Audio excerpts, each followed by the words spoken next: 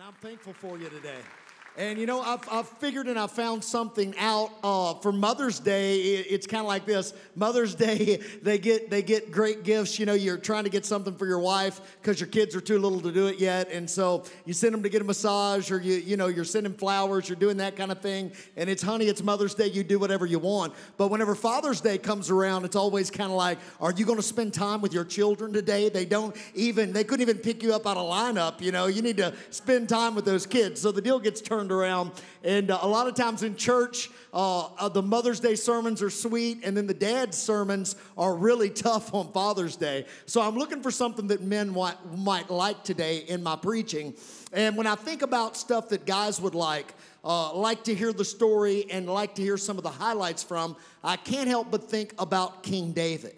Whenever you look at David, you look at one of the stories that men would love. If Jesse and I were going to the movies together, and we used to do movies like this, we'd go out on a date, we would eat, then we would go to a movie. And one week, Jesse would get to pick the movie, and then the next week, it was my turn. Thank God now, after 17 years of marriage, we've given up. We go have dinner together, and then we go our separate ways. We kiss each other, and we part for 90 minutes and go watch. I go watch what I want to watch. She goes and watches what she wants to watch. And I'll tell you, our marriage has gotten a whole lot better ever since then. Thank God for that. I'll never have to watch a movie like The Notebook again as long as I live. Come on, man, you ought to say amen. You ought to give the Lord a hand clap right now. But if you were at the theater and there was a movie up about King David and about his life, I'm telling you, you ought to watch it, and guys would love it.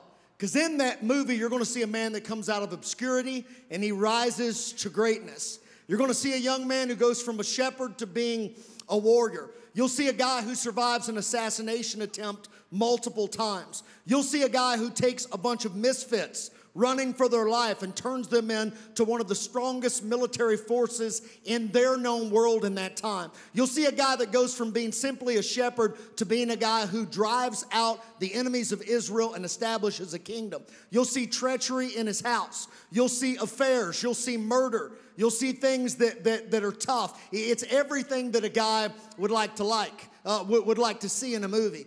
And I'm telling you, David is one of these guys that he's incredible. Of all the literature, inspired literature in the Bible, the most literature devoted to anyone, number one, is devoted to Jesus. But the second person that has the most literature devoted to him in the Bible is King David. If you have your Bible on you this morning, I want you to go ahead and open it up to the 23rd Psalm. Let's go to the 23rd Psalm. And I'll show you one of the greatest songs and greatest pieces of poetry that was ever written, the 23rd Psalm. And it reads like this, if you have your Bible on you today. It says these words. It says, "The Lord is my shepherd, I shall not want. He makes me lie down in green pastures. He leads me beside the still waters. He restores my soul. He leads me in paths of righteousness for his name's sake. Yea, though I walk through the valley of the shadow of death, I will fear no evil, for you are with me. Your rod and your staff, they comfort me. You prepare a table before me in the presence of my enemies. You anoint my head with oil. My cup runneth over. Surely goodness and mercy shall follow me all the days of my life, and I will dwell in the house of the Lord forever." Somebody say amen there. And as you read through this psalm, man, you've heard it at funerals, you've heard it around the world, one of the most known pieces of scripture that's ever been penned. You can see different highlights of David's life. You can see different things that I like about David, and things that I love about David, and things that I identify with David in areas in. And if I were to be honest with you as a man, when I read the life of Jesus, I want to be more like Jesus. But sometimes it's hard for me to see myself in the life of Jesus. How many of y'all have ever felt that way when you read those scriptures? But when I read about David, I see somebody that it's more easy for me to identify with at times. Anybody else ever felt that way? Come on, how many of y'all want to be more like Jesus? I want to be more like Jesus. But often I see more of David in a lot of our lives. And here's one of the first things that I love about David. Here's some things I love about David and some things that we all see about David. The first thing that I love about David is that David was a worshiper. Everybody say worship. Come on, worship is something that can be hard for guys at times. And David is a warrior. David's a guy that leads a kingdom to its greatest heights. But David is also one of the greatest worshipers recorded in the Bible. Whenever David comes on the scene, David is living on the backside of the wilderness, watching his father's sheep. And he's out there with a harp. And David, somewhere young in his life, he begins to love music. And he learns about the presence of God. And he begins to write psalms and songs to God. And he would sing them by himself to pass the time. And he becomes such a wonderful worshiper. There was another king by the name of Saul who was David's predecessor. And Saul had a lot going on in his life. If you read down through Saul's life, the longer Saul remains in power, it seems like Saul's plagued with mental illness.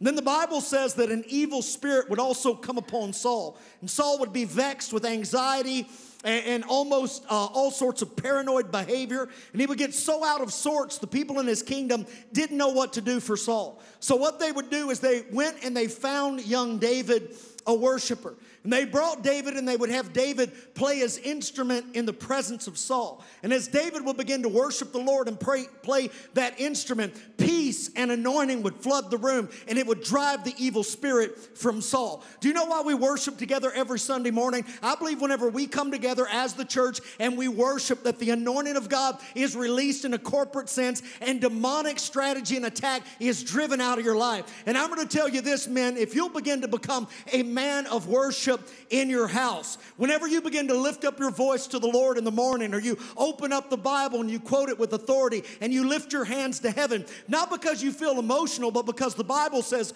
men everywhere ought to lift up holy hands without wrath and doubting. I believe that there's an anointing released in your house that can drive depression from your children and addiction from your seed. Come on, somebody give God a hand clap. It can bring freedom into your house. Man, David had that kind of thing. He's the warrior king of worship. David loved worship so much. David had a heart to build God a temple. Before he ever built God a temple, he brought the Ark of the Covenant back into the middle of Jerusalem. And he set up a 24-hour worship service where people would come and fall down and worship before the Ark without a veil between them and us. Man, I want to be a person of worship. You know, worship really was something that impressed me whenever I came and got born again, got my life right with Christ. I was raised in a Christian environment, but the church that I was raised in, great people, loved the Bible, loved Jesus, believed the gospel. But my church, let me see if any of your churches were like this. In my church, the women sang whenever the song service would go, but the men never would sing, wouldn't worship. They never did anything. We stand there very stoic with our hands crossed. Anybody raised in a church like mine coming up? And every now and then it was kind of that kind of environment. And every now and then somebody'd sneak into our church service and they'd lift a hand and we'd be like, look at that crazy from the Pentecostal church. Got in our church this morning, you know. It's kind of the way we felt about it. And what happened is my brother started going to a church like this. And he would invite me to come. I was this real messed up kid, and I would never show up. And then finally one day I went to church with him, and I'm sitting there in church. It might have been a Father's Day. I think it was a Father's Day. And I went to church because it was a family day, and I came in about 5 that morning, got cleaned up, went to church, and the worship started. And when the worship started, there was an old man in the back somewhere. And all of a sudden, this old man comes walking down the aisle. And I'm sitting there and I'm watching. And he walks all the way up to the front. He's an older black gentleman. And the music starts. And when the music starts, this guy starts worshiping. He lifts his hands up. And then the music's going. He starts dancing. He's taking it forward. And then he'd go forward as far as he could. And then he'd back it up a little bit, you know. He'd back it up for a while. And then he'd take it forward, worshiping the Lord. And then he'd back it up. And I'm watching this. He's up front. And I thought, man, there's no way in the world that I would ever be able to get up there and do something like that with all these people around me. And it kind of impressed upon me at that time that this guy had something with the Lord that I didn't even know was possible. And his worship had impacted my life. God used it as a reminder to remind me that this guy had something that I didn't have. Come on, I'm going to tell you, church, that your worship has the ability not just to move heaven and not just to move you, but your worship has the ability to move somebody else. Somebody around you, a son, a daughter, a grandchild, a family member, a coworker. Whenever they see you worshiping the Lord, it can leave an impact. That guy was like 100 years old. You know, Jesse and I got saved later. Jesse and I got married. We went and got educated. And after I got out of college, I was preaching around in the area. And I preached at another church down there in Madisonville, Kentucky. And they started the music at that church. And guess what? A little old man came out of the back, came to the front, began to take it forward and back it up. And I got to tell him, he's like 120 then, about what his worship did in my life. Come on, let's give God a hand clap for the people that have impacted our life with their worship. Amen. I love David because he was a worshiper. One of the second things I'm intrigued about David is because he became a man of great wealth and influence. And you know, David was a long shot to become that kind of guy. If you look at David's family, he was from Bethlehem, and he was one of the younger brothers, and he was really not esteemed by his family. Prophet comes to prophesy out of Jesse's family, which was David's father, that there's a king in your household. And Jesse discounts David so much, he doesn't even bring him to the party the day the prophet shows up to prophesy the next king in. The prophet looks at all of his boys and says, the next king isn't here. Then he turns around and he asks Jesse, he says, are all your sons here? And listen, in that day, you didn't lie to the prophet. You didn't keep the prophet waiting. Now, if you disagree with me today, you'll go home and everything will be all right. In the Old Testament, you disagree with the prophet, she-bears eat you, and the ground opens up, and there's trouble. And so Jesse says, well, all my sons, they're not here. One of them's out tending the sheep, and they bring him. But before that, David didn't have a chance. The way the culture of the ancient Near East worked is the way you got ahead is you had to be the firstborn son. How many of y'all have ever heard of a double portion? You've heard that language? Here's the way it worked in the culture of the ancient Near East. If you were the firstborn son, you got 2 parts of the inheritance, and every other son only got 1 part. It's a patriarchal society. And then the eldest son would be in charge of everybody else. I love that God flips it. He takes somebody that's not supposed to make it. He turns the thing upside down, and he makes them climb to the top. And those who were supposed to be on the top end up serving the younger. The elder serves the younger in this story in the kingdom of God. As Americans, I think we love long shot stories because it doesn't matter what culture you come from in the world or what's your background or what's your genetic pedigree. I'm telling you, all of us ended up in America because somewhere across a pond, our family was failing. We weren't making it. Life wasn't what it should be. And we all got up, loaded up, and came to America. And God used a bunch of derelicts from another country to build the greatest nation on the earth. Your pedigree might not be perfect, but God can lift you up just like he did King David. Come on, let's give God a hand clap like we believe it this morning. Do you think God can raise you up? You think God can raise your children up? Amen? Listen, David becomes the wealthiest man in his kingdom whenever he becomes a warrior and a leader. As a matter of fact, when it became time for him to give the plans of the temple to Solomon, David comes and in one offering, he gives over $1 billion to the work of God. Gave $1 billion to the church on one Sunday. I believe that God wants to call some of you to do that next Sunday in Jesus' name. Somebody say amen to that. Another thing that I love about David, and I see about David, and I respect this in David, is that David was a man of war. Everybody say a warrior. I respect men and women of war. I respect the people in the room that have served in the armed forces, that you went to make sure our nation is free. How many of y'all think we ought to give all of them a hand clap that have served us and put themselves in harm's way? Respect you and we honor you. David was the kind of guy that never ran from a fight. You see it coming up as a kid. You see these things in the 23rd Psalm. He says this, he says that God prepares a table for me. He doesn't just say that God prepares a table for him. It says this, that the Lord prepares a table for me in the presence of my enemies. It's one thing to have a table prepared for you. It's a whole other thing to have a table prepared for you in the presence of your enemies. That statement comes out of the culture of war of the ancient Near East. Whenever two parties would draw up for war, if you go to Israel and the ground around Israel, it's very hilly, a lot of it. And one army would come and they would draw up on one hill. They would set up camp there. Another army would come and they would draw up on another hill.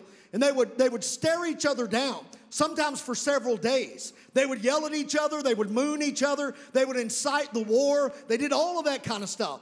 And then the night before, one of them would decide that we're going to go out and we're going to spill blood in that valley tomorrow. They would throw the biggest party you could imagine.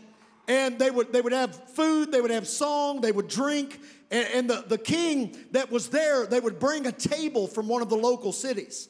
And they would bring the table and they would set the table in front of the king that night. And they would get as wild and loud as they could.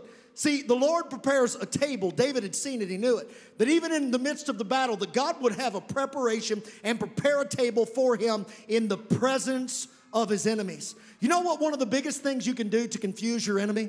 If you're in the midst of a war and you're having one of the toughest times ever, you ought to bring out a table and prepare a party and never look afraid, never look scared, but you have the biggest time you could have. You laugh louder in the middle of the war. You praise a little bit louder in the middle of adversity. You get just a little bit more fervent in prayer, and don't ever look like you're backing up, and it'll scare the you-know-what out of your enemy if you'll be confident in the midst of battle. See, David was a warrior. He went out as a young man. He killed the lion. He killed the bear. As a matter of fact, he took the head of Goliath. That's what made him ascend to the seat to becoming a king in the future. It was all surrounded around war. And a lot of people might look at David as he goes out to Goliath, and he looks like someone who is an underdog. But if David was not anything when he's fighting Goliath, the common person looks at it, sees him as an underdog. But I'm telling you, David had every advantage whenever he fights Goliath. A lot of people don't know it. They don't see it. That's the way the devil wants to keep it. When there's a giant out screaming at you, all you can see is the giant. But here's some things a lot of us never think about. So there were three different types of warriors in the ancient Near East. One was infantry. Everybody say infantry. Man, they were designed for hand-to-hand, toe-to-toe combat. We're going to stand face to face. We're going to trade licks. We're going to fight with a sword. We're going to see who's the strongest right here. So one was infantry. The second was archers and slingers. You might call them artillery.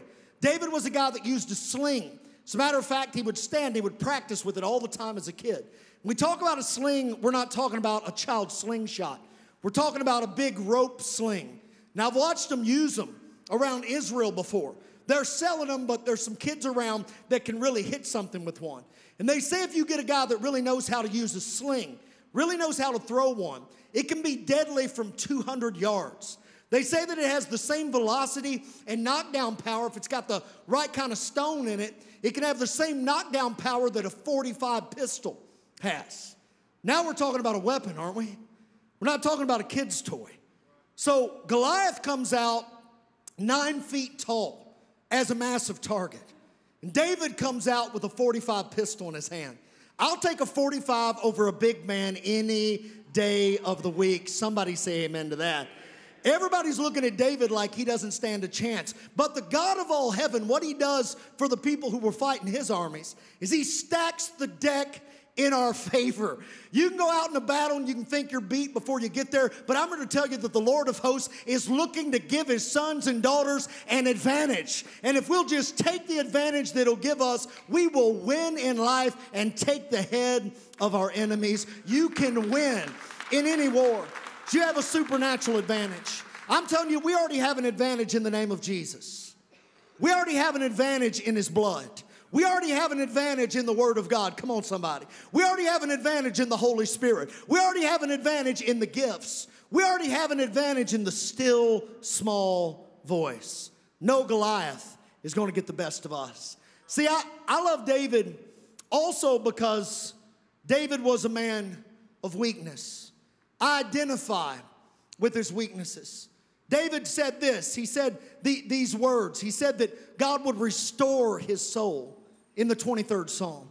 Have you ever had a point in life where you needed your soul restored? Come on, somebody. I mean, it's just like the inside of me. I need a healing on the inside. David had been there. Why? Because he was a man of weakness. And all of us have some sort of weakness. We have some sort of bend. And you ought you do well, and I do well to not judge other people based on their weaknesses. How many know there's a difference between someone who's wicked and someone who has a weakness? Now, I don't want to be hard on people that have a weakness. I don't have a problem being hard on someone that's wicked. I'll be hard on someone that's wicked all day long. So there's really three types of people. There's the redeemed, there's the non-redeemed who are non-Christians, but I've met some non-Christians that are pretty decent people. They're good people. They'll be good in a business deal. They'll be nice to you. They're likable. They're good people. They're just not right with Christ. They're not saved, but they're good. There's a third type of person that's just wicked. The Bible talks about them. And their intent is ill and they're evil. And there's a way you deal with a wicked person that's different than you deal with the rest of the people on earth. See, there's a difference in those things. Now, David wasn't a wicked man, but he was a man who had weaknesses. One of his weaknesses was that he didn't know how to deal with his family at all. David's father hadn't dealt with him appropriately. Because of that, David didn't know how to deal with his children appropriately. And he would just avoid issues. Issues would come up and David wouldn't even talk about them. How many of y'all have recognized if you don't talk about it, it doesn't go away? Come on. Let's say this out loud. Say this out loud. Say, if I don't talk about it, it'll still be there. Let's say it again. If I don't talk about it, it'll still be there. You know, I was raised in a house where my father really didn't talk about anything like that unless he was very, very angry and, he had a lot to say about it. And he would talk about it very briefly and very harshly, and then it would be over. And I had a great dad. It was one of his weaknesses. And the way it worked in my house is Dad would tell Mom. So Dad was kind of like the Father in the Trinity. He would be in the Holy of Holies in his bedroom. He would tell Mom the Holy Spirit, and then Mom, the Holy Spirit, would come and bring you the message of what was bothering my father. And a lot of you dads are like that out there. You ought to go ahead and learn to talk about it. Come on, somebody say, learn to talk about it. Yeah, see, David had things like this go on in his house. His son got infatuated with his half-sister. And his son raped his daughter. David did nothing. Nothing. That's something you got to talk about, isn't it? Man, and then another son of David's got angry at the son that raped the half-sister. And so he called all the other sons out to a party and assassinated the son that raped the brother. And you know what David did about it? Nothing. Because David wouldn't step in. There's a time. Do you know why you're a man, man? You're a man because you're the guy that steps in, looks at what it was. You take the punches. You take the hits. If somebody's got to get hit, it's going to be you. That's what men do. Come on. Somebody say amen to that. And so you got to step into the situation. There's a time when the stuff hits the fan, you're in the room. And it's not my wife's job to get in the situation. It's not my children's job to get in the situation. It is my job to get in the situation. That's why we are called men. That's why we're husbands. That's why we're here. We protect and love and care for. Somebody give the Lord a hand clap. I'm getting too intense. I'm smiling now. I'm preaching to men for a minute, all right?